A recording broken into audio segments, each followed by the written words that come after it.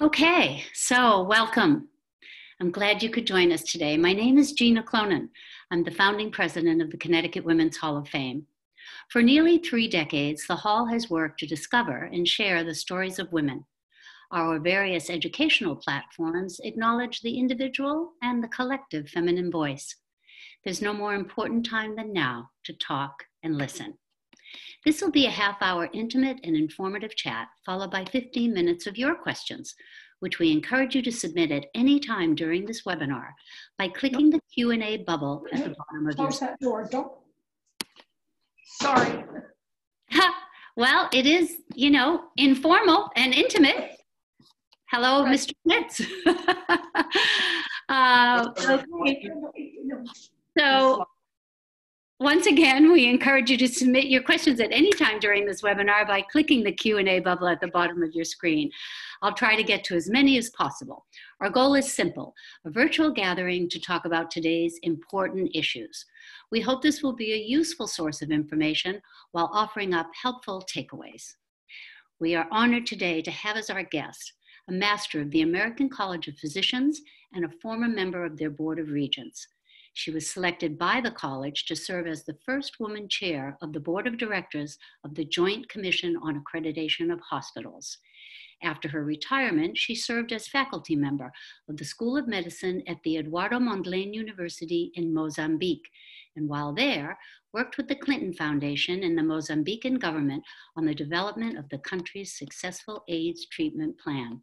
She's now a resident in a continuing care retirement community, Ingleside at King Farm in Maryland. Let's welcome Connecticut native and Hall of Fame inductee, Dr. Helen Smits. Thank you, Dr. Smits, so much for joining us today and for talking with us about the impact of the coronavirus pandemic on older adults. Well, thank you for having me, Gina. And this is a whole new experience for me. I'm used to talking to people, but not remotely. Well, we're all getting better at these meetings, aren't we? I think we are.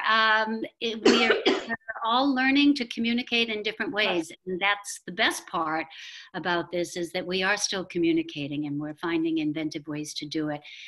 Dr. Smits, I'd like to start with one very simple question. We've been told from the very onset of the coronavirus that it's a disease of older people. What would you say to that? It's not a disease of older people. It's a disease of everybody, with the possible exception of people 18 and under. It's just that if you look at, to the extent that we know, and it's very hard to get good information, you look at the attack rates, the amount of the numbers of positive tests, pretty much the same from about 20 years old on. It's just that older people, 65 and over, get sicker, get admitted to hospitals more, and are more likely to die. And in fact, the oldest people, 85 and older, that's even more true. Their death rate is higher, their hospitalization rate is higher. But the important point is that people between 20 and 40 are just as likely to get it. And if you're in a family trying to protect each other, the just out of college grandchild cannot say, well, I'm not going to get sick, because young people don't get it. That's the issue, is that you don't have to be very sick to pass it on. You don't even have to have symptoms to pass it on. So it's everybody's disease. I guess it's our problem as older adults, but it's everybody's disease. So speaking of older adults, so it's clear that we're a little bit more at a risk, we're a risk group, regardless of our living circumstances. And I'd like to know, is that due to our aging immune system, or are there other factors for older adults? Ask a good epidemiologist in 5 years. I mean, we're learning about this disease all the time. There's no question that people with other conditions, diabetes, bad hypertension, heart disease, are more likely to get very sick, more likely to be hospitalized. But that's true of almost any infectious disease. So we don't really know. This is a strange virus. It does some things to the immune system that are different from illnesses I'm familiar with. So my guess, the best guess is that older people have weaker immune systems. Mm-hmm. But who knows? We'll know a great deal more about it once in another year or two, once we have really good nationwide testing and a vaccine. So as, just to stay on this subject for one moment as an introduction, as older adults living independently, which many of us are, besides social distancing and masks, should we be taking other perhaps unique precautions now and maybe in the future as they start to lift some restrictions? Well, I'm sure you've read all the things about letting someone else do your grocery shopping. I still grocery shop, but I keep it down to one store once a week. And I have to go at 7 in the morning when it's a special time for older people. So it's really quite empty. And we're in Maryland, we're required to wear masks. So I'm wearing a mask. I like to use gloves, not surgical gloves, the ones people use for food handling, because that means I still wash my hands when I come home, but it means I've got fewer viruses on my hands. Mm-hmm. But I think again, until there's a vaccine, there are precautions all of us probably want to take, some of which I don't like. There's a very interesting article that the Chinese have been great about publishing all the data they've got, all the material, so that we can learn about it from them. There's a fascinating article about spread in a restaurant, where you had a group of tables of people, and it wasn't just the people closest to the index case. It was the people at tables where the air conditioning blew the air past the sick person onto the other table. So you had someone quite close, but who was out of the drift of the air conditioning, and they were fine. Mm-hmm. None of the staff caught it. But a lot of people who were far enough away that you would expect them to have been safe did catch it. And they drew a really nice little map and showed you. And the sad thing is, one of the things I miss the most is good restaurant meals, but I'm not sure I'm going to be comfortable going unless the restaurant's, I don't know, really big or outdoors, or that I'm sure that the air handling is safe. Well, that's an interesting point, because I also read something recently out of Scandinavia that's not been peer reviewed, but it talked about all of us exercising outdoors, and that actually if we're walking, we should keep a distance of 13 feet. If we're cycling, it was 30 something. And if we're running, something else, for the same reason that you're building up a sweat, you're breathing, there's an expulsion of your saliva and your body fluids when you're working at that kind of aerobic activity. And, who knows? I think all of these things, as you say, the more we learn, the more we know. Well, that's a complicated one. I'm inclined, this is the way I was trained. I think outdoors is safer because the air moves very fast. Mm-hmm. And so that those studies are of how far your droplets go. And true. I think things like wind tend to blow it out of the way. So I would worry less about outdoors. I'd worry a lot, though, about exercising indoors with other people, yes, for exactly that reason. All right, so that's a little bit of an introduction to the pandemic on older adults, but let's talk now about congregate living in the coronavirus era. According to the AARP, at present there are over 2,000 continuing care retirement communities, much like yours, and over 15,000 nursing homes in the United States. The CDC informs us that over 1.7 million people are living in these nursing homes, and 70% of those nursing homes are for-profit businesses. Most Americans know that the Life Care Center of Kirkland is where we first felt the impact of the coronavirus on older adults. What do we know now, Dr. Smits, that we didn't know then, and what have we learned from Kirkland's experience? Well, I guess there's two answers to that.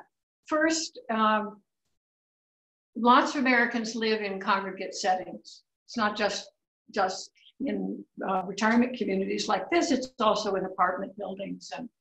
And sheltering in place in these settings is a little different. You have to be careful in the elevator. You see more people, but it can be done. You just need to be careful. The story in nursing homes is much more complicated. I've read at least newspaper accounts from the families of what went on at Kirkland, and it's just horrifying. Somebody in a responsible position said, well, we just thought it was the flu. Come on, the flu kills people.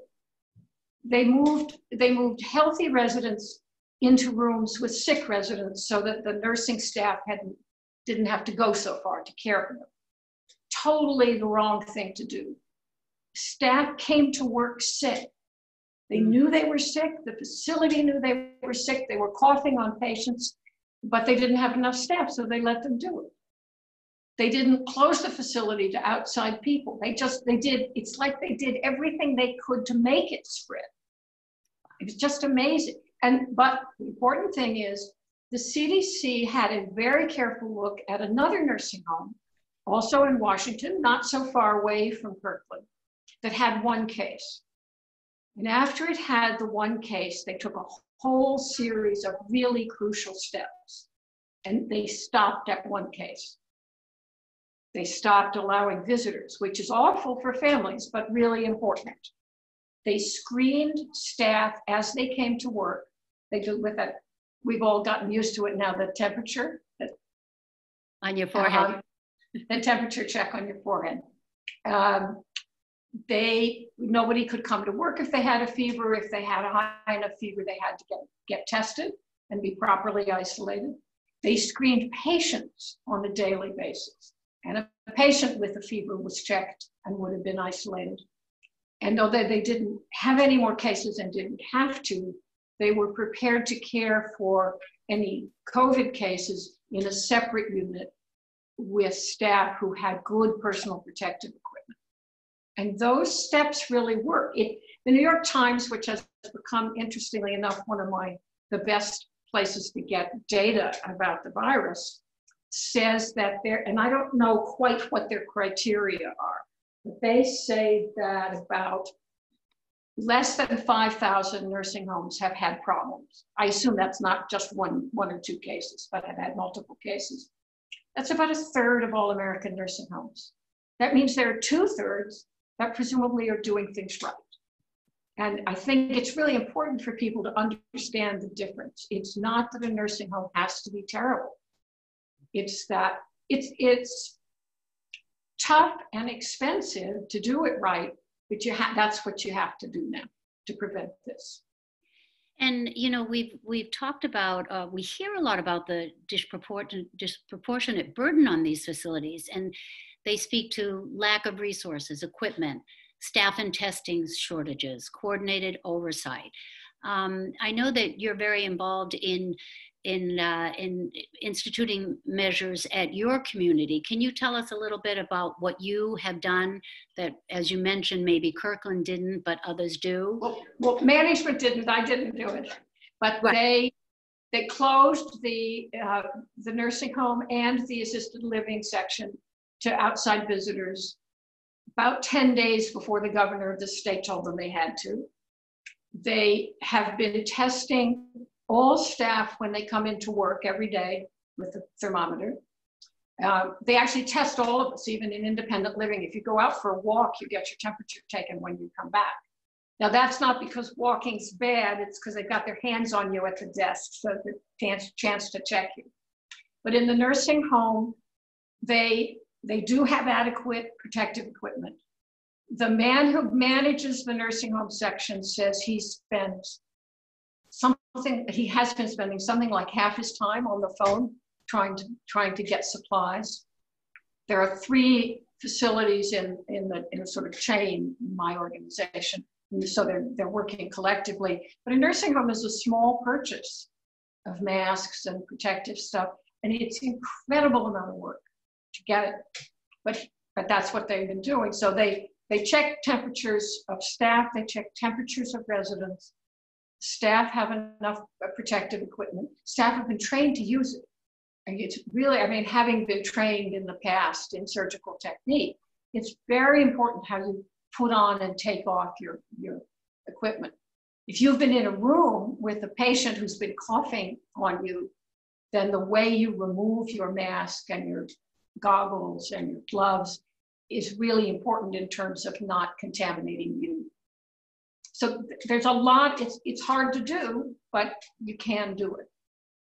So in other words, nursing homes can be made safe, right, but it requires real diligence and a lot of people focusing on that. And of course, a lot of, I think institutions were just taken a little bit by surprise. Well, Medicaid, which supports a big proportion of all nursing home patients, doesn't tend to pay very well. So a lot of these facilities have had very, very tight margins, don't have spare money. They're interested in, maintaining their profit. Now, it's interesting. The governors of both Connecticut and Maryland have thought about this problem. We have in both states, there are some bad nursing homes. In both states, there have been episodes of nursing home spread. In Connecticut, you've worked out a system where diagnosed nursing home residents with COVID-19 will go to a specific large place with very good staff, with nothing but other COVID-19 patients, very well-trained staff, and plenty of protective equipment. Are those the recovery centers they're talking about? Yeah. Yes. Okay, in Maryland, the governor has set up what you might call strike forces. Teams that involve a medic, again, with plenty of protective equipment, but you've got a medic, you've got some nurses, you've got a group of people who can go in and take over the managed. They supervise the workers already there, they provide some of the care, and they clean up the problems. So both of those strike me as reasonable approaches to the same problem. I think we talked about in one of our conversations, but is there or isn't there a consolidated guidelines across the board that all nursing home facilities are meant to follow? Either before this started, or are they going to do it now? Is there some coordinated effort? Oh, listen, I was working on that problem years ago when I was in government, 25 years ago. Yes, their nursing homes are regulated by the federal government and inspected by the states. And infection control is one of the important things they're inspected for. But many of the nursing homes with the most trouble had bad grades on infection control in the past. Now, the extreme measures we're taking now for this particular virus are a bit different or a bit more rigorous. But that's because it's been, as you know, 100 years since we've had a respiratory virus for which there's no vaccine and to which there's no resistance in the community. And speaking to that, because I was struck by the fact that Kirkland is quoted as saying, they thought it was the flu, which we know kills tens of thousands of people every year. So a statement like that is really quite shocking, because the flu needs as much attention perhaps as the coronavirus does here on out. And they're talking a lot about the fall and what that means for Americans around the country, where we'll get the flu and the coronavirus together. Can you speak at all to that? What are your fears or thoughts about that? Well, for pity's sakes, get your flu shot. My hope is one small bright spot in all of this is that more people, particularly more older people, will get their flu shots. You cannot work in our nursing home or our assisted living facility here without a flu shot. I think maybe all staff have to have flu shots. They can't order they can't, outside of the nursing facility, they can't order residents to get a flu shot, but we made it easy. I chair a healthcare committee of residents. They offered the shots here. The Safeway came over and gave them. And we were really pleased with how many people got the shots. And I'm willing to bet that we get a higher rate this fall. Because if you have the flu and your lungs are weakened from another virus, then you're more likely to get the coronavirus and more likely to get in trouble when you get it. That's a very, very good point. So last but not least, I think of interest, particularly to all our listeners, is the challenges for loved ones. As you mentioned earlier, the social distancing is really important. Not allowing people to come into nursing homes during the worst times of the crisis is very, very necessary. But so we understand the importance of the measures taken that keep us distant from our loved ones. It's been noted, though, that families provide vital monitoring and often essential care in these facilities. Are there ways that we can continue to play an important role? Well, that's a terribly distressing measure for both families and the residents. And the first thing for families to understand is how important a protective device it is. That is, they're out there in the community, they're exposed. The fact that they can't, it's right for them not to be able to visit. It helps protect all of the residents in the facility. So people get very agitated and angry about it, but it's the right thing to do. Now, I think in terms of what you can do if you have a family member in a nursing home that you've been visiting regularly, is first of all, if you see what you think are problems, if residents aren't being, if staff are not being screened for temperatures, if staff are not wearing masks, if residents are really all crowded together, there is a public health department in your state, wherever you live, call them up and say you don't like what's going on. So that's the problem side. But the other side is what here is, my beloved granny's in a facility and she's a little confused. What can I do? A lot of facilities, and ours does this, a lot of facilities will make tablets available, so allow you to do communication just like us. And everybody, oh, well, Granny couldn't do that. Well, something with help, Granny can learn it. A lot of people can learn it. So that's a really important thing. The next thing that I think is particularly important is extra staff will be coming in because this is hard work. Sometimes staff end up having to quarantine. So you have strange staff there. Be absolutely sure that the staff knows something about your relative. It's amazing, and this is it's not the stuff that goes in the chart. It's like write a little message about her favorite animal or cats. Talk to her about the cat she used to have. She likes gardening. Tell her what's going on. Bring her pictures of what's going on in your garden. It's the more staff knows about someone's past life, the better they can connect. And so that's something you can really put your heart into in trying to make life good for the relative that you no longer can visit. And the last thing is, those of us this age grew up with snail mail.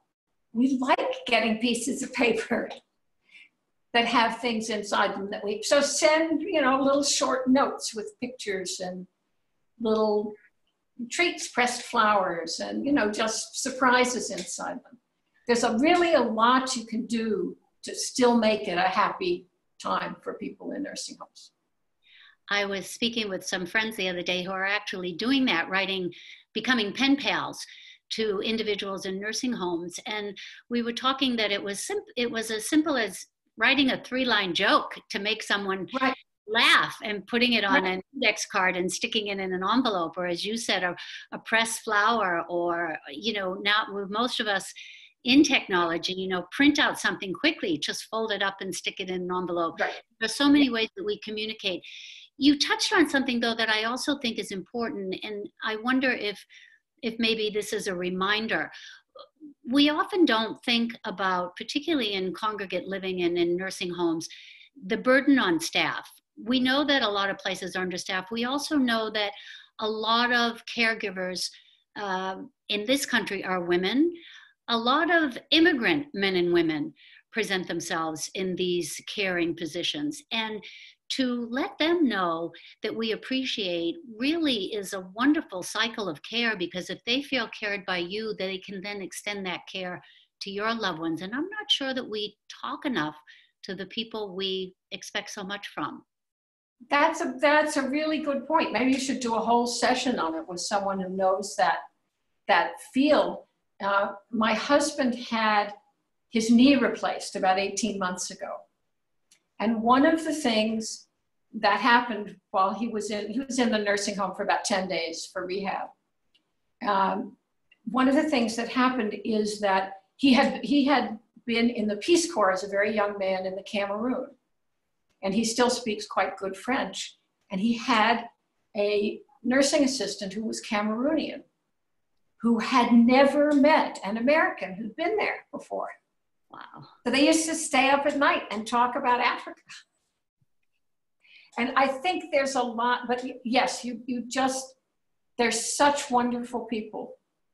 People who come here and learn nursing, get qualified to be nursing assistants and nurses from other countries are just marvelous, marvelous. And they have an admiring and respectful attitude towards older people among their patients, even when they're confused and difficult, that I just think is admirable.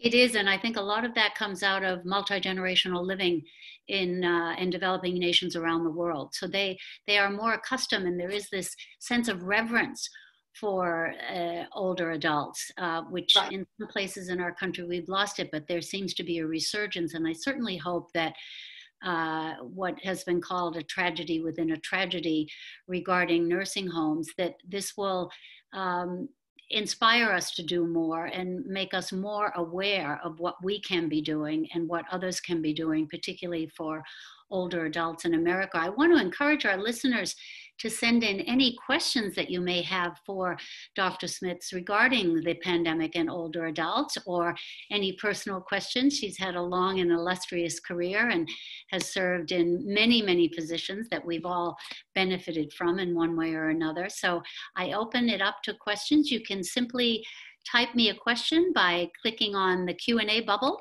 at the bottom of your screen. And we'd love to hear from you, perhaps one of your own personal stories or questions you may have about what we all can be doing. In the meantime, talk to us a little bit about, you spoke to congregate living, which I'm not sure that a lot of people, we often think of nursing homes, but we forget how many older adults are living, as you say, among other older adults in neighborhoods and communities in ways that even if someone isn't sick, but during this time, ways that we can reach out to one another, because I know that isolation is a huge factor for older adults during the pandemic, older healthy adults who right. are having their movement constricted. What can we say about that and how we might help? One of the things that we've really loved. We've been here 4 years now in congregate living. We're in an independent apartment, but with a number of other older adults, is how supportive people are of each other. In terms of doing little help, giving you help. There was a book in the hall the week we moved in about someone who would feed the cat, and we had to go away for a weekend very soon after we moved. She fed the cat. And then when she went away, I fed her cat. And now when we're all isolated in our apartments, there are people doing all kinds of things to stay in touch. We have, we get together before dinner or for dinner over Zoom. We have book groups on Zoom. There are people reaching out specifically to the less technologically skilled people who aren't using their computers, or we've opened up a closed circuit television program so we can hear from management and from other residents. But there's a lot we can do for each other, and it's part of what makes the spirit of a place like this. It's interesting, yesterday they got us to all come out on our balconies, and the staff, this was about in the middle of the afternoon, and the staff played loud music and danced for us down in the patio. I love it. It reduced me to tears. It was just wonderful. There's been a lot of song around the world. You mentioned something which I think might be important for our listeners to remember too. Encourage nursing homes to seek technology. And even if you're in a position to make gifts, you know, a lot of us have older iPads or things that are just lying around. If you give them to a nursing home, they can become, with just one application like a Zoom, they can be walked around from room to room and can connect people in a myriad of ways. So we can't move things from room to room right now, but let's wait. I meant the staff, if they had one that they keep in a protected No, I just meant you guys sterilize it before. All right, we've got quite a few things going on here with our question and answers. One of our listeners says, what are some of the unusual atypical symptoms of COVID-19 that older people exhibit? There's been a lot said about that. Probably the most famous for everybody is loss of the sense of taste and smell. This is a virus, as you probably know, very closely related to the viruses that cause the common cold. So that's one thing to look for. Particularly with very old and very fragile people, you may just, I don't know how to describe it, they just may seem not so good. Lethargic. You know? What? Lethargic. Lethargic. They're not eating very well. They're not getting enough fluids. There's a number of anecdotal stories of people becoming dehydrated and then falling. So if an elderly relative is sheltering with you and they seem different, don't hesitate to call. I don't know what it's like in Connecticut, but almost all the physicians here now will do telemedicine. So you can talk, you can do a Zoom conversation with your doctor who knows the person. And if they think they ought to be tested, they can be tested. Speaking of testing, we have a question about the vaccine, which is the next step, although away in the future. Where will older adults be prioritized when a vaccine is available and being rolled out? What's the possible criteria for prioritization, do you think, Dr. Smits? Well, it's interesting. It's going to see who gets to set the priorities. I would say the first priority for an effective vaccine is healthcare workers. Yes. I mean, if you look at the numbers, a lot of the spread of the disease occurs in hospitals.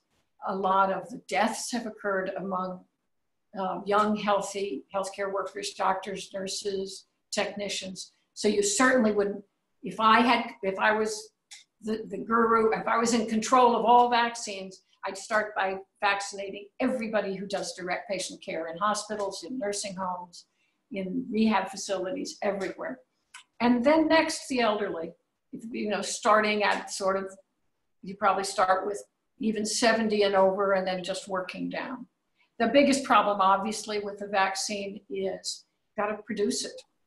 Yeah. The logistics of getting a vaccine produced and shipped and available, I don't know how much attention you paid, but about 2 years ago, when the new vaccine, Shingrix, the new vaccine against shingles came out, there was a long period when we all wanted it. There'd been plenty of literature, and you couldn't get it. No. Our doctor would get 12, and if you didn't call in the next 12 seconds, you didn't get one. Right.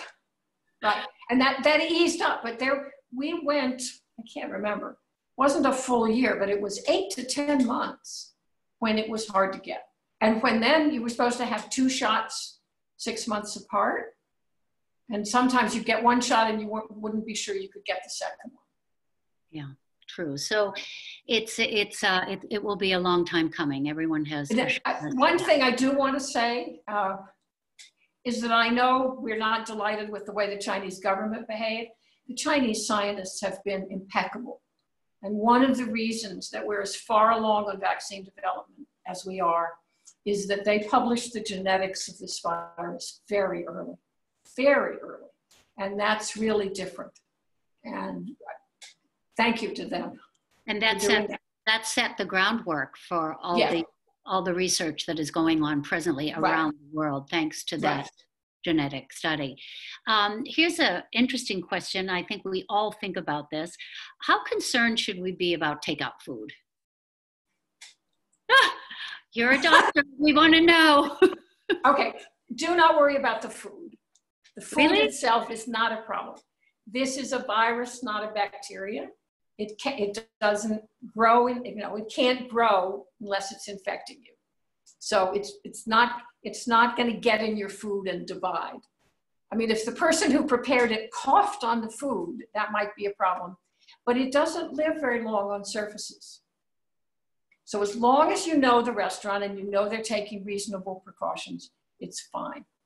Well, that's encouraging. Now, people do worry about the outside, the bags, how are the bags handled? But again, look at what's going on. Are the people who hand it to you wearing gloves? Is it a place? They bring us our food, that's one of the things I like least about sheltering in place is we get our dinners in little plastic boxes. But I would only right now use someplace that I thought that I knew and that I thought was doing the right thing in terms of hand washing and so on in the restaurant. But no, food is not a problem. That's great to know. And of course, the burning question that everybody is talking about these days. Do you have feelings on how states should start opening up? What would have to happen to make you feel comfortable about Maryland back to business or Connecticut back to business? Well, I'm glad it's not my decision. It's tough. I agree with the people who say that unemployment is a killer, that people will die, they will become drug addicts, they will go back to being addicts, they will drink too much. And we need to balance that risk versus the health risk. The thing we want is testing. We want the test we have now, the test for are you infected with the virus, but we also desperately need antibody testing. I have a niece and I have a married nephew who he and his wife both, it sounds to me like they both had the virus very early on. They live in London. But they were not qualified for testing at the time. Well, you would like them to have antibody tests. If they're resistant, that really changes how they can live as soon as things open up again. And that would be particularly among healthcare workers, again, back to the front line to find out who's able to take all these shifts and who's able to care. Right, and I'm sure there are healthcare workers who have had a mild case and kind of worked through it, not been diagnosed, but who will be antibody positive. Now, there are people who say we don't know for sure that survivors are going to be resistant, which is a little scary. On the other hand, survivors do have antibodies. There are places where they're asking for donation of serum from survivors that is then used as an attempt to treat people who are acutely ill. Can I just back up for a minute? When you said survivors are resistant, do you mean immune or do you mean that they could get it again? That's what people are afraid of. That this has been a funny virus and that maybe you could get it again. I hope not. And then, of course, if you do have the antibodies, we don't really know, do we, how much immunity that gives us? No, we don't, but it's better than not having them. And then the pattern of all these illnesses, there's a lot of history of respiratory viral illnesses, is that eventually enough people become immune and it becomes a chronic problem, not an acute problem. Thank you for answering that. Here's another listener. I agree with what you say about prevention, but there are people in nursing homes and assisted living facilities that are very upset and lonely, missing their loved ones. I seriously question the results of shipping them off to a strange environment. I think she's referring to the recovery centers. There will be a lot of fallout from this, and some people will die of loneliness. Also, I hear that physical therapists will be extremely busy when this is over because people are not moving or getting help in this area. Staff is extremely busy, and some of the exceptional things that staff may be trained to do is not possible. People are really suffering from more than the virus. Comment, please.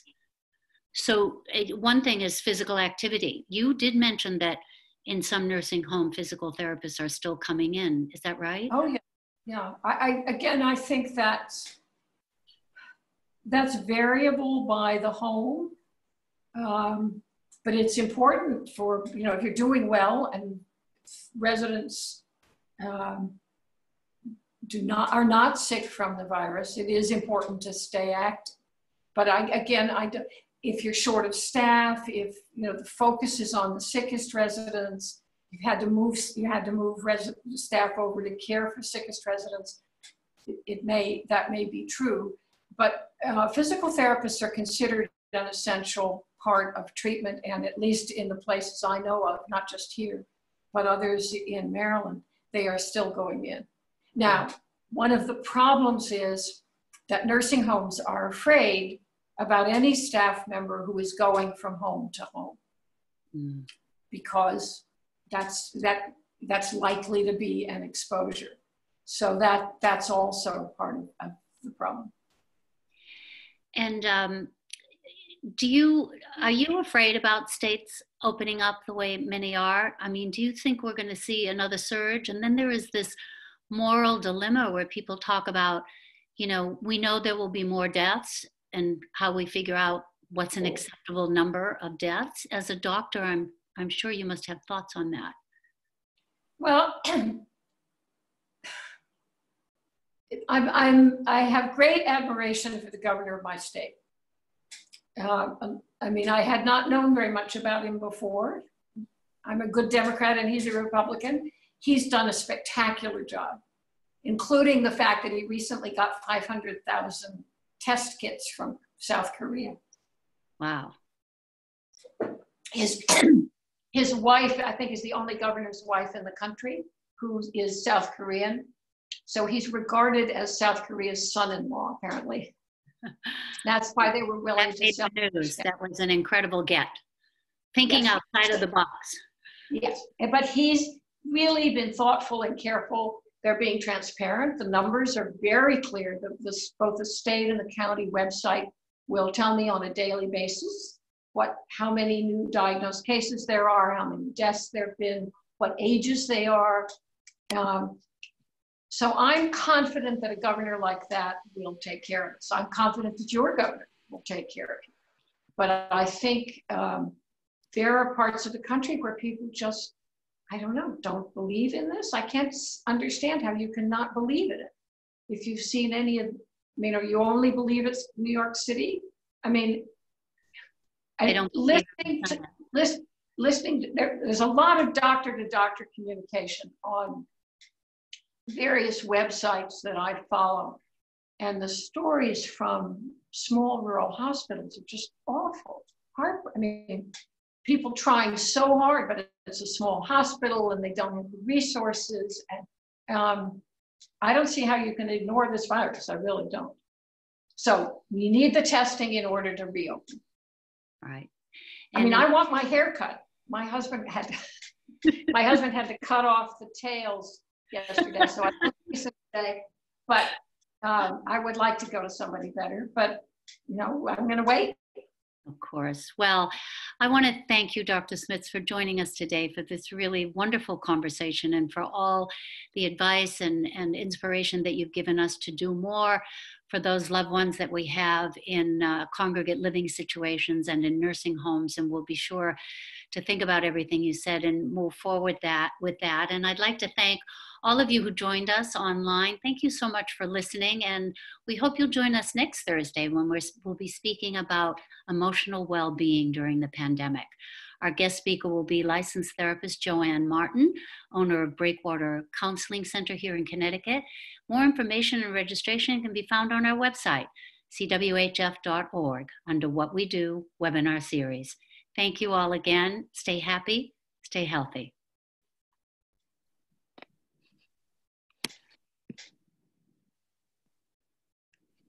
Okay, so I think I'll end the meeting now, Helen, and I want to just again, people are signing off for coming on board today. It was really special, and I think we got to all the topics that we wanted to. Are you happy? Right. Oh, I'm very happy with it. It was a lot of fun. It was. I was like trying new things, and this was a new thing. And tell your husband it was made it really personal when he walked in on us. It was definitely unscripted and informal. Right, right. All right. You take good care of yourself, and we'll be in touch. Okay, thank you so much, Tina. You do a great job. You're a great interviewer. Thank you so much. Have a great day. Okay, bye-bye.